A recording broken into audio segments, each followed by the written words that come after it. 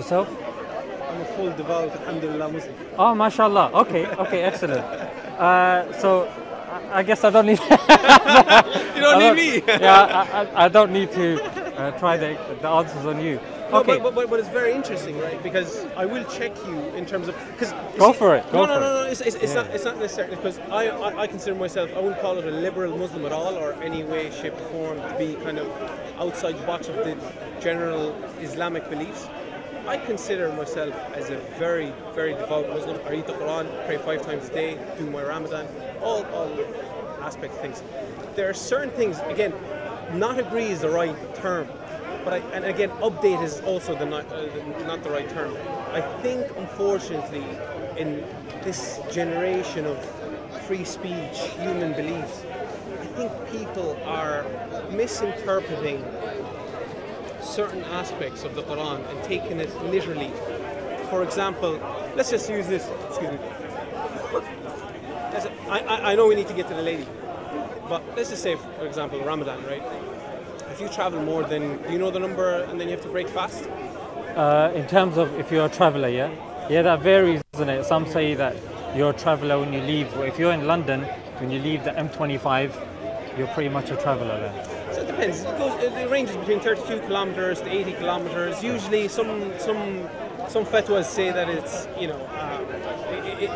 generally your city, and if your city is around an 8-kilometer radius, you're like, I don't know.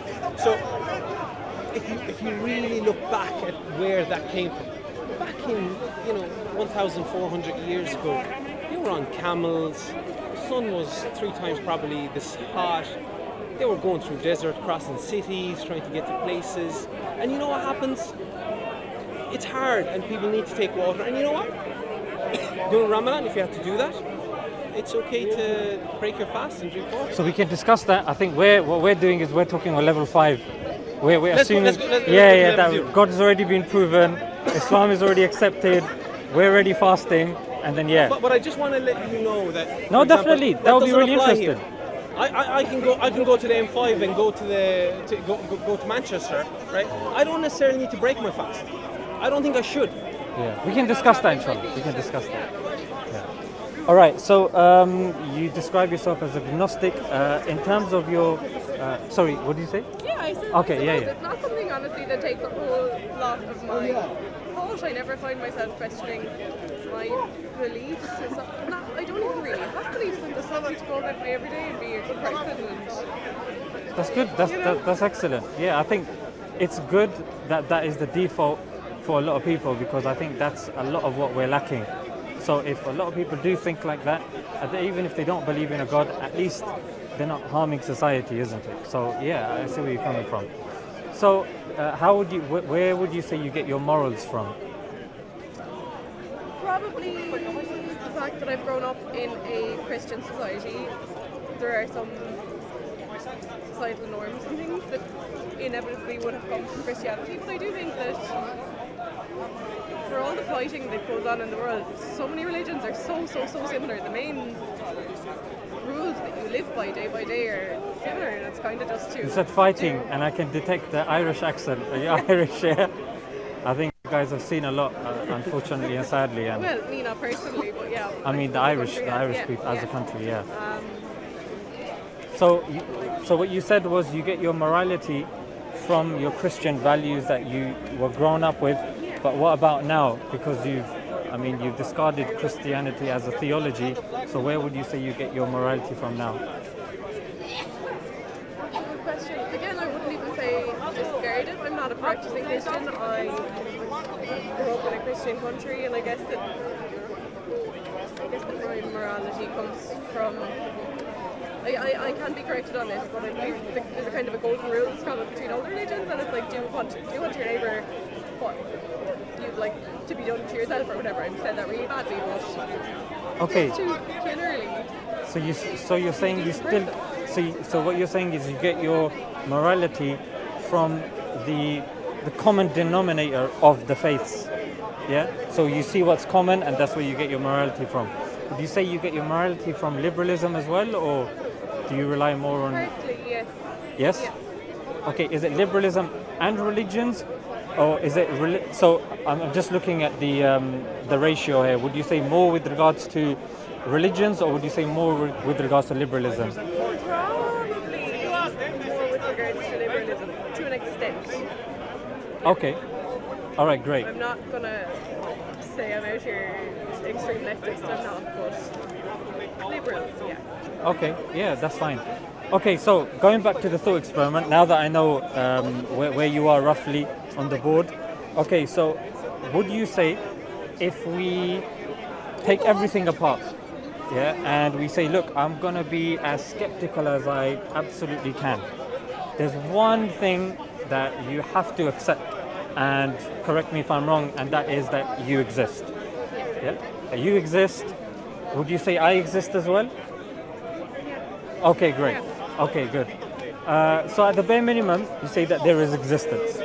Yeah, and secondly, would you say that the universe is uniform, regular and stable?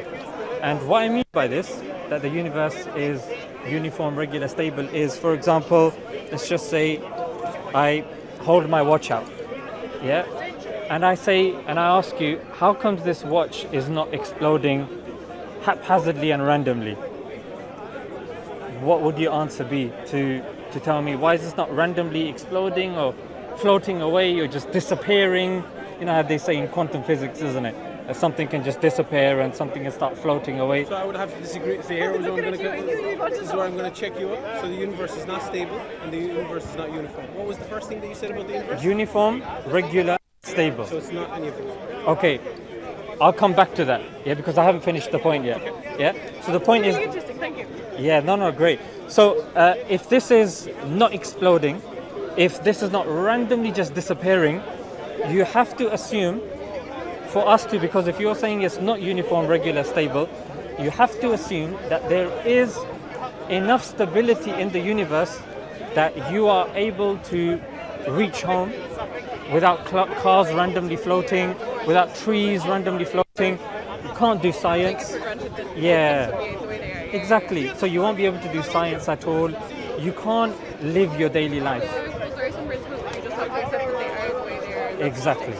And what philosophers say, it's the fact for us to do science, for us to even live our life, the bare minimum that you have to accept is the uniformity, regularity and stability of nature. Because if that was not the case, life is impossible. So you agree with this point, yeah? Okay, so what I'm doing is called a logical syllogism.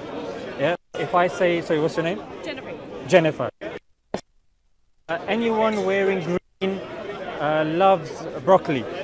Jennifer's wearing green, therefore Jennifer loves broccoli. Yeah? So this is the logical syllogism. So I've said number one, we've acknowledged that there is existence.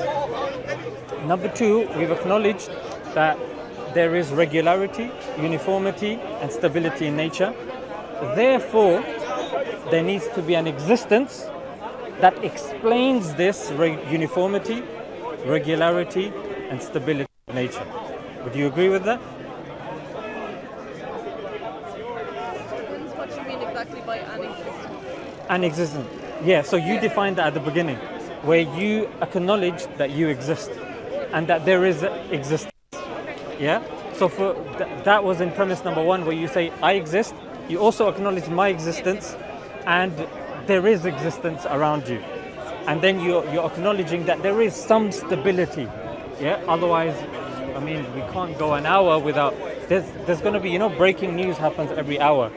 There's going to be breaking news every minute. Yeah, Big Ben has disappeared. Oh, it's on top of the Statue of Liberty. It's on top of that, the flame thing.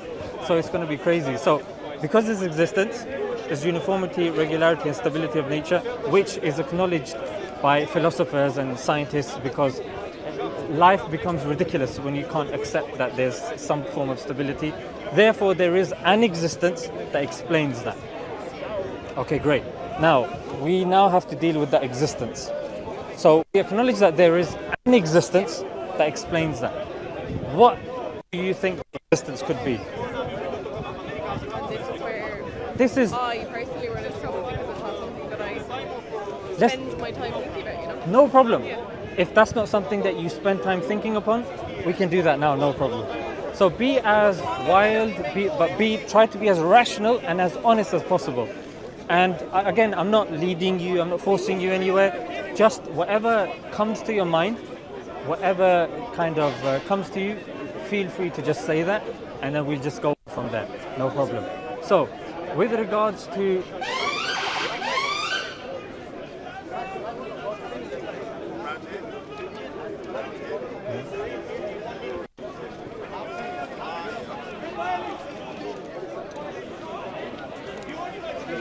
I hope they're okay.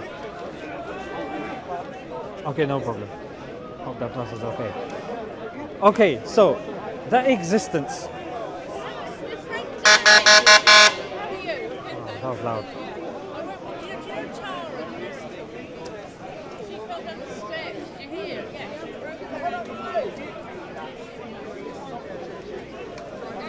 So, let's just say I have a glass of water. Yeah. Can you say logically I can create, say, a watch, or I can create a sandwich or your chain from that glass of water? No, not without other things. So you're saying in order to make something, you need to have those qualities to begin with. Do you agree with that? Okay, great. Would you accept that in your observation of what's around you, there is consciousness, there's awareness of our existence, there is will? Yeah, I mean, you're willing. I mean, all you can do is in the middle of that sentence, you can say, I'm bored of him. Turn your back and just wander off. Yeah? So you have will. He has will. He disagreed with me earlier. So that, again, that's a choice. That's a will. That's a decision-making process. So we agree there's consciousness. We agree there's will. Yeah? And then we agree there is power. Yeah? I'm flexing his muscles a little bit. I'm not. I see that. So there's consciousness, there's will, and there's power. So this existence, because there is consciousness, there's will, there's power, it makes sense for that existence to also have consciousness, will, and power. Make sense so far? Okay, great. So we know that there is an existence, it has these attributes, and I'm going to focus more on the power bit. Yeah, because here's what's interesting now. Why do we not randomly see things with power coming into existence and not coming into existence? And this existence itself, what's to stop it from coming into existence and not coming into existence? Yeah, so if you look, there cannot be, I'm going to get a bit technical here, feel free to stop me whenever, there cannot be an infinite regress of powers, just like there cannot be an infinite regress of dependent things. Yeah, I'm going to break the second one down, dependency. So I rely on something else.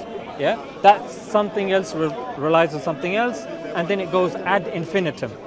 Yeah. However, my argument is you cannot have an infinite regress of these things, because if you have an infinite regress, that means one thing on another on another. Yeah, it has to end somewhere, isn't it? And we say, and philosophers also agree as well, that we are dependent. There has to be a necessary being. Yeah, that's the end of that chain. Yes, the end of that chain, the necessary being. And then we now acknowledge that that necessary being has consciousness, has will and power, and there's nothing that came before it. So that necessary being has to be one, has to be independent, has to have consciousness, has to have will. Now I'm going to break will down a bit, because you might be thinking you just give me a long list of things, but bear in mind you've agreed on these things. So will is, if we're saying that the necessary being or existence is eternal, then he's created or he's formed existences that had a beginning. Like you had a beginning, isn't it? Yeah, you had a beginning, your muscles had a beginning, yeah, all of this had a beginning. So logically it makes sense that someone that's infinite, creating something in time that's finite, that's also an evidence of will. Yeah, so I'm just reinforcing the argument. So we acknowledge that there is, and as Muslims, that's what we believe.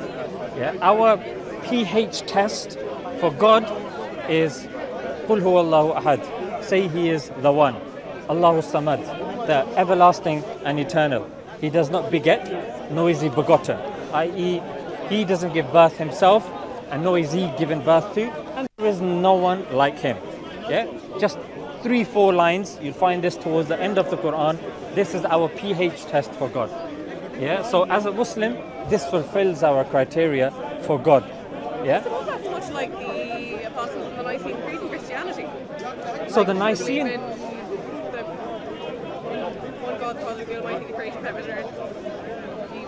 we have- Seen and unseen, or sorry, it's not all coming Yeah. to me, but No, it's that's a very good like point. that, Yeah, the Nicene Creed came at a time where, before the Nicene Creed, the Christians did believe in monotheism, one God. But the Nicene Creed changed it into a triune God, into the Father, the Son, and the Holy Spirit.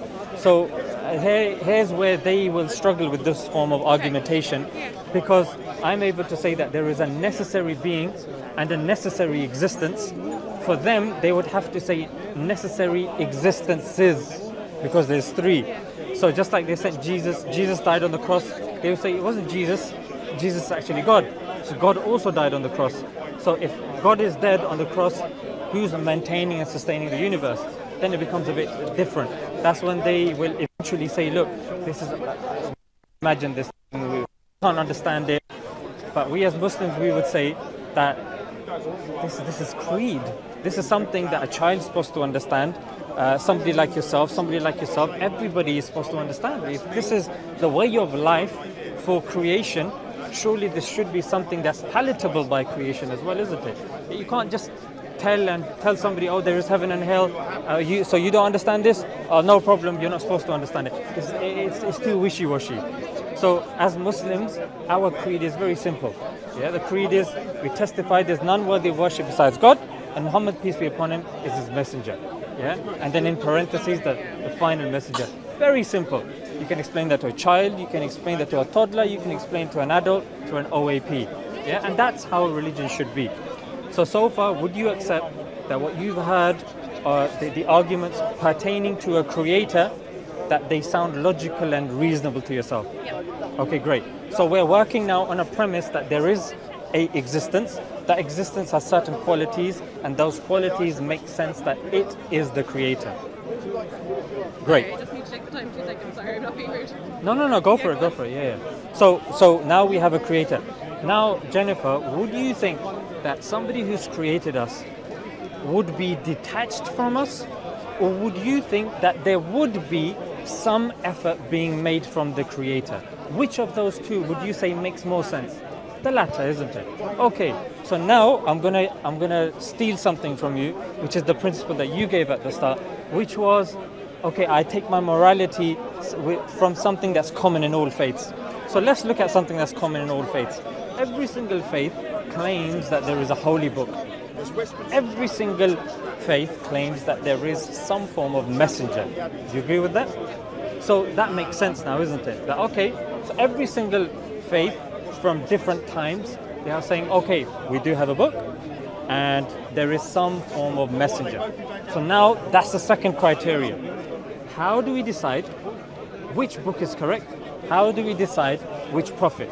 Now, I'm going to take, wherever this discussion goes, I'm going to take it wherever you lead me now. Now, you're going to be my leader, yeah? So, in terms of the book, Jennifer, what criteria would you say a book needs to have for you to say, you know what, this one seems like, from all the others, this one seems like it's from God? So just give me random criteria that's coming to your head. If you get stuck, I can help you out, but initially... So let's say a Christian presents you the Bible, Hindu presents the Vedas, and Muslim comes along, gives you the Quran, and then say, Jennifer, pick. Yeah, you know how they do on Blind Date?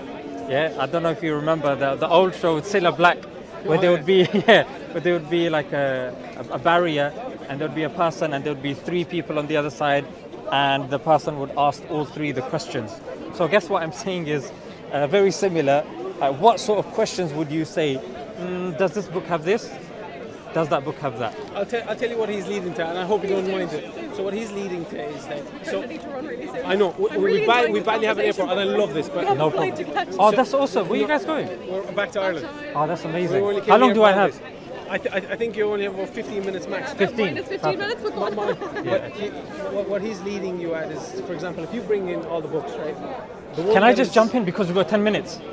Yeah? Because absolutely. you guys So- are going to be together anyway, Absolutely. isn't it? I'll transfer the information. Excellent, excellent. Really Okay, enjoying this. Like, excellent. I and, love and I it. really want to commend the fact that, again, devout Muslim, 100%, but I love the way that you're not in any way, shape, or form. You're truly representing, and I really appreciate that. You're truly representing the true values of Islam. You're not trying to change anyone's culture. You're not trying to change anyone's point of view. All you're trying to do is just have an honest, truthful discussion, and I really appreciate that. There's absolutely no projection from you whatsoever. And again, this comes from a very devout Muslim, so I know exactly Thank you, I appreciate what paths that. you're taking. I really love it. Thank you. Keep that. Yeah? really enjoyable. Oh, But excellent. finish off the Yeah, no, excellent. 12 minutes that we have. Okay, We excellent. don't even have 12 minutes. No problem. I'll take 8 minutes. Summarize it. Yeah, I'll take 8 minutes, no problem. Because I know sometimes, you know, in your mind, you know, in Islam, even when a person's praying, like we're allowed to cut our prayer short because God knows that, okay, this person's traveling, his mind's going to be, or her mind's going to be all over the place. So, okay, so we're dealing with messages and we're dealing with books now. So with regards to the books, the main thing that you, rationally, you would arrive to is this book is the same as it was when it was revealed.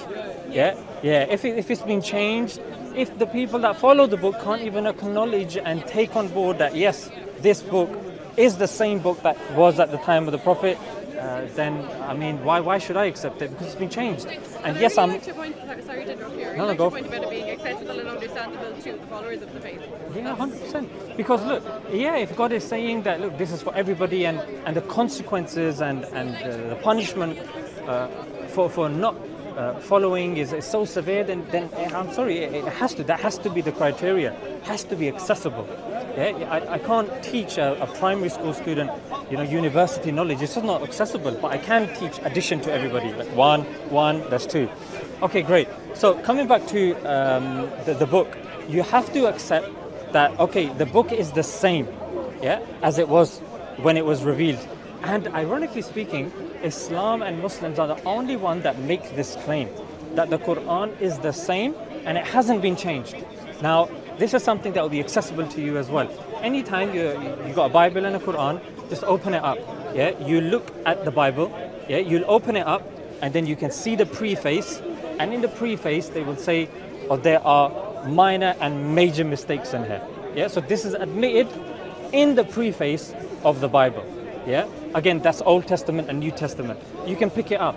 You could even compare the King James version with the New International Version. So you can take two versions. Yeah. However, with the Quran, there's nothing like that. Yeah. The Quran doesn't say, "Oh, there's mistakes in it. There's this in it. There's that in it." Yeah. Same with the Vedas. Yeah. The Vedas don't make this claim either. That, oh, our book is exactly the same as it was. Yeah. Now you might be thinking, "Oh, that's very nice. You have a beard. You're going to go and pray. It's easy for you to say that." But I can give you an objective way that you can test this. Yeah. We have the oldest fragment. Yeah, there's a fragment of the Quran which is dated all the way to the time of the Prophet, and that fragment is not in Saudi Arabia, it's not in Iran, it's not in Iraq, it's not in Afghanistan. It's actually in this country, and it's in the University of Birmingham. So the oldest fragment of the Quran is in a non-Muslim country, collected, carbon dated by non-Muslims. And if you were like, yeah, when you're in the airport and you're just sitting and you're saying, I forgot everything he said, but I do remember one point he said, which was the oldest manuscript of the Quran. Let me Google this and let me see what comes up. You're going to see most likely a BBC article talking about the oldest manuscript, and it's going to say University of Birmingham. You cannot do that with Jesus. You cannot do that with the Bible.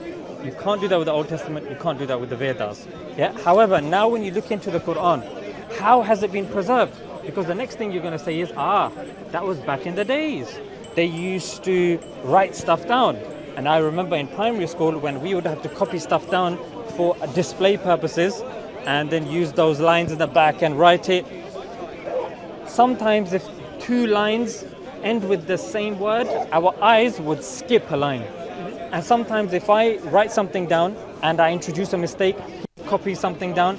He'll copy a mistake, he'll make a mistake, and then he'll give the manuscript to you. You'll introduce your own mistake, and then over time, so many mistakes will come in.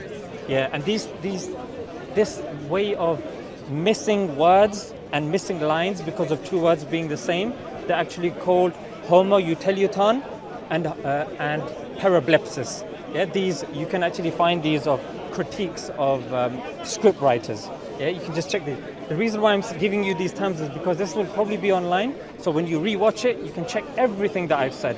Yeah, I'm not gonna. This is not something that I won't be able to continue afterwards. So Quran, you might be thinking, okay, but the Quran was copied as well, isn't it? No. Out of all the holy books, Quran is the only one that is memorized cover to cover. You might be thinking, okay, I'm impressed, but I'm not too impressed because maybe you need to do that mind palace that Sherlock Holmes does on it. No.